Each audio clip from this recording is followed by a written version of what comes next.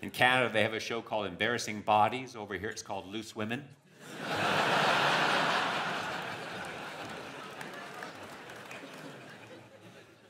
In Canada, they have a program called Pointless. Over here, it's called The One Show. In Canada, they have a show called The Walking Dead. Over here, it's Antiques Roadshow.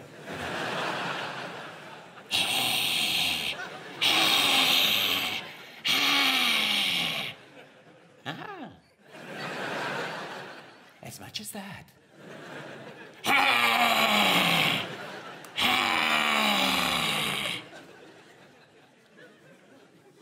Canada, they have a show called A Fresh Pile of Steaming Horse Shit. Over here, it's called Mrs. Brown's Boys. My brother, who's terrified of revolving doors, is always in and out of hospital. My other brother, he's impotent. He's a graffiti artist that you may have heard of, Blanksy. Don't worry, he's not here. He couldn't come. Couldn't come. I said, are you going to come? He said, I can't come. I said, try coming. He said, don't rub it in. It's a medical condition, you jerk. Ironically, he's the only person to ever catch me masturbating. But you know what? He wasn't jealous. He wasn't angry. He took it on the chin.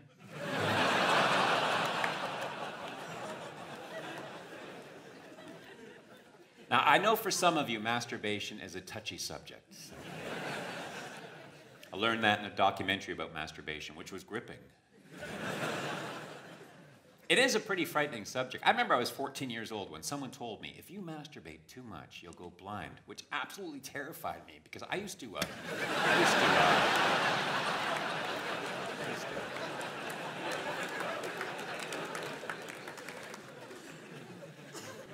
My wife has a lazy eye, which is neither here nor there. Usually there, which always makes lovemaking distracting. I'll be making love to my wife. The hell do you keep staring at?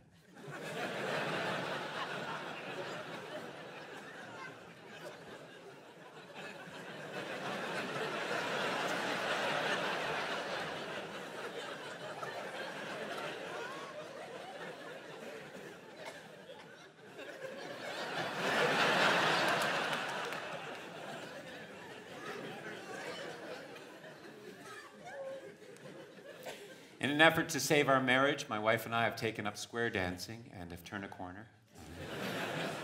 Yeehaw. Now, we stay together for the kids. We have a goat farm. Only kidding.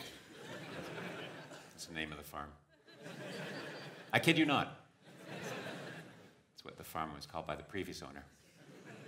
Ah, who's kidding who? That's what it was called before he bought the farm. May he rest in peace. I don't have any jokes about children that I know of. Still working on that one. I'm not ashamed of my children. You be the judge. Today I took my daughter and signed her up to Ugly Club. A Glee Club? I'd like to redo that one. Today, at a Glee Club, I signed up my ugly daughter.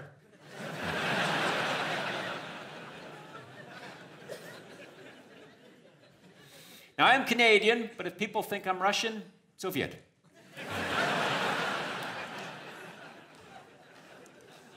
If there's a person on this planet that doesn't enjoy a good old Russian pun, I have yet to meet them. The two things Canadians love most are not being American and maple syrup. We absolutely love not being American. It's awesome. Here's a fun fact. Did you know that only 21% of Americans have gone to university and shot someone?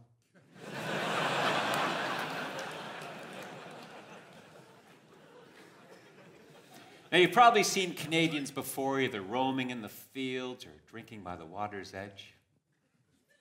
No, it's wildebeest. I always get those two mixed up. You've probably seen Canadians before, either in films or on television shows, and assumed that they were American. That happens all the time.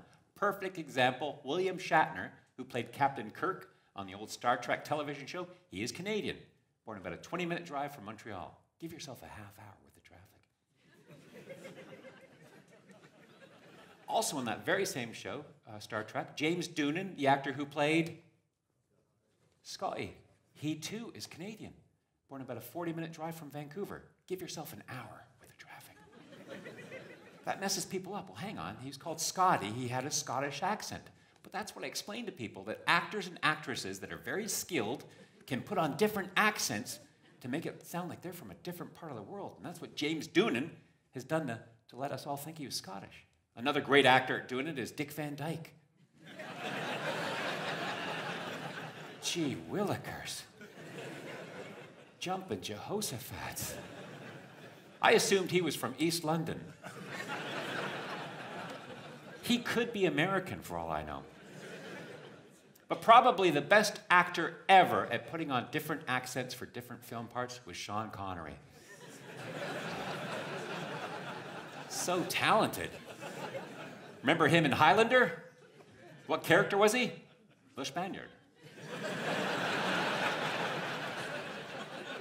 I am the Spaniard.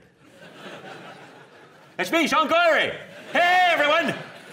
I'm just pretending to be Spanish.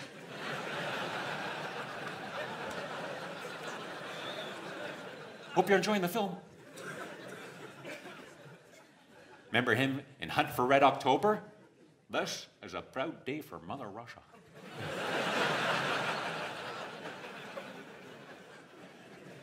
It's me, Sean Connery. Hey, everyone.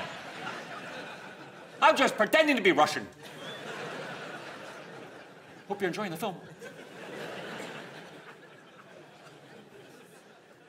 But he fooled you and I into thinking he was a Russian captain on a Russian submarine, which was rushing through the sea. Adorable.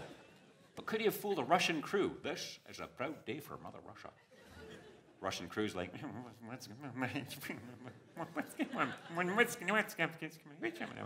hi, Captain, the crew and I were just talking, just shooting the breeze, and we were wondering exactly what part of Russia do you come from? That's a great question, Vladimir. That, sir, is a top-notch question. Let's just say I come from a small section of South Moscow that's known as Little Scotland. Now, piss off back to your stations. I've got a submarine to drive. Or float. Or sink. Whatever you're supposed to do with a submarine. I haven't picked up all the submarine jargon because I spent the better part of the last 6 years perfecting this Russian accent. Remember Sean Connery in The Untouchables? So you want to get Capone, here's what you do. He pulls a knife, you pull a gun. He sends one of yours to the hospital, you send one of his to the morgue. It's the Chicago way. Not from Chicago! Hey! It's me, Sean Connery! Hope you're enjoying the film.